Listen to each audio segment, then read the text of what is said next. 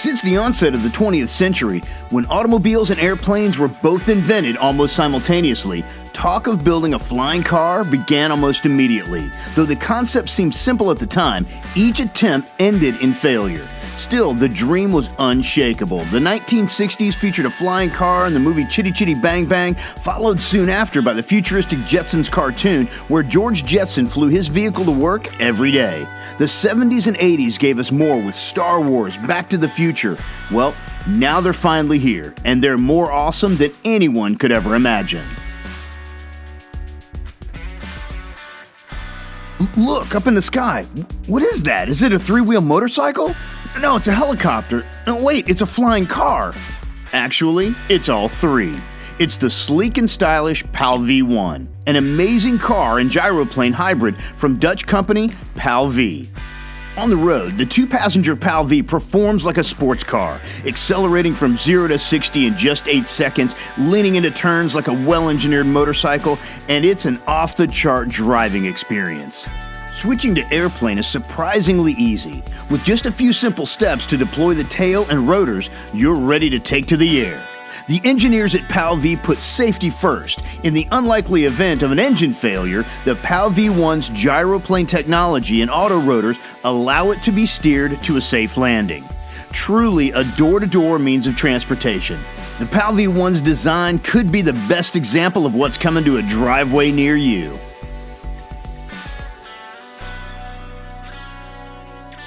While many drivers have longed for a flying car, many pilots have wished for a light aircraft they could drive on the road. Well, American company Terrafugia has come to the rescue with the Transition, a street-legal airplane made for pilots. The Transition is a two-seat, state-of-the-art vehicle with carbon fiber construction, glass avionics, and a host of innovative technologies. The mechanical wings fold or unfold automatically in just a few seconds, allowing it to fit easily into any garage or standard parking space. The fuel economy on the road is great, coming in at 35 miles per gallon, and the flight range is 400 miles with a 30-minute reserve. So it doesn't matter if you're driving or flying, the Transition conveniently runs on premium unleaded gasoline, eliminating the expensive jet fuel and making an easy quick fill-up at your local gas station, and it's ready to go. Pricing isn't yet available, but with a deposit, Terrafugia will put you in line for your own Transition. All you have to do is learn how to fly. Places where there are no roads require a rugged off-road vehicle, but as Doc famously said in Back to the Future, we don't need roads. This is the Maverick LSA flying car from iTech and Florida-based company Beyond Roads. The Maverick LSA is an inexpensive but tough off-road vehicle with a motorized parachute wing. So when the terrain gets too tough for this off-road beast, well, it's not a problem. Just deploy the wing and start the propeller and sail right over it. If you can drive a car, you can fly the Maverick because its flight is controlled with a steering wheel. Even better, a pilot's license is not required. On the ground, the Maverick is a powerful, dirt-eating joyride. And in the air, its mellow side appears with a smooth, steady, yet maneuverable flight. The Maverick LSA runs about $94,000. With an increase in sales and production, Beyond Roads hopes to make them more affordable for almost anyone. So, any takers?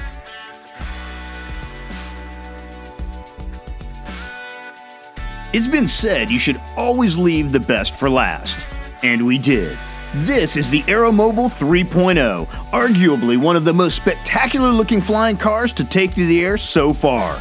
The prototype was manufactured by Aeromobile SRO in Slovakia, and flight testing began in October of 2014. With its advanced engineering, spacecraft-like design, and futuristic interior avionics, the Aeromobile looks like a miniature space shuttle from secret government projects.